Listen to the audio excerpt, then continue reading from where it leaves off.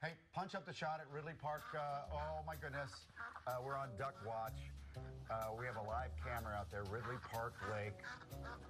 We're zooming in. Oh, that's not it. No, that's not. It's a regular duck. So Brian Quinlan is on the phone with us now, avid birder, and he happens to be a fifth-grade teacher at Bethel Springs Elementary School. That's in Garnet Valley.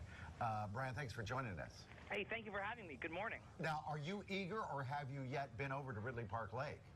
Well, I was over there in mid-January, the first time that I saw the duck, and actually it ended up being the only time that I saw the duck, because not long after that I photographed it, the lake froze over, and not just the Mandarin duck, but all the ducks had cleared out.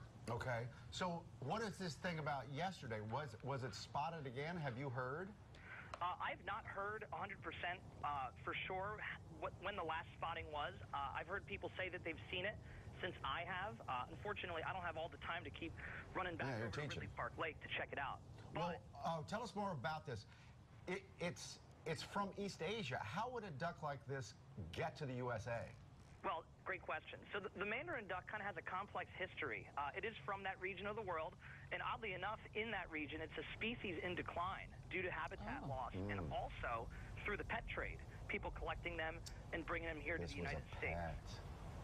So here in the United States, aside from isolated populations in California and North Carolina, pretty much any Mandarin duck that you find outside of those two areas, you can assume to be an escapee from captivity, whether it's someone's farm or someone that owns it as a pet, because people will keep them as pets. Not only are they strikingly handsome, but they're also very docile and friendly birds. So how far did they travel? Is it possible, since we've been looking at the lake here and we haven't seen it yet, that maybe he's moved on somewhere else?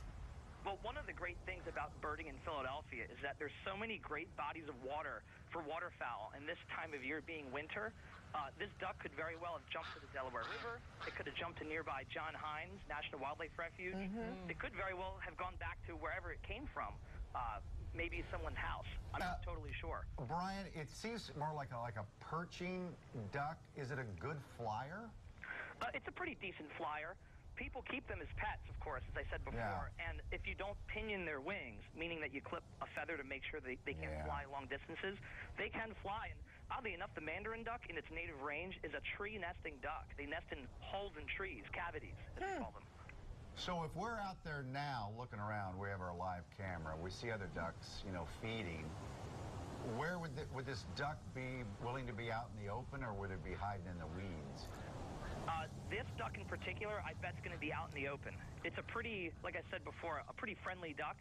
And with all these mallards being so actively feeding, this Mandarin duck's not going to want to miss out on any of the good food from the lake. Hey, Brian, from the lake visitors. Did you go up to New York to the pond in Central Park? Oh, I definitely thought about it, for sure. Oh, yeah. Once the one showed up here locally, it saved me a trip. Now, Mike was wondering earlier, could this duck mate with a different species of duck? Like a North American wood duck? Well, they are closely related to wood duck. As far as their hybridization goes, I don't know much about that. I'm sure it could try. I don't know how successful it would be, though. Well, they call it the hot duck, Brian. You know what I mean? I mean, have you seen it? It is a hot duck. It's very hot. Thank you so much for joining us. We appreciate it. I bet you'll see Brian out by Ridley Park Lake this weekend. I'm going to be there. Thank you for having me. Say hi to your class as well. Yes. Thank you, Brian. Hey, thank you very much.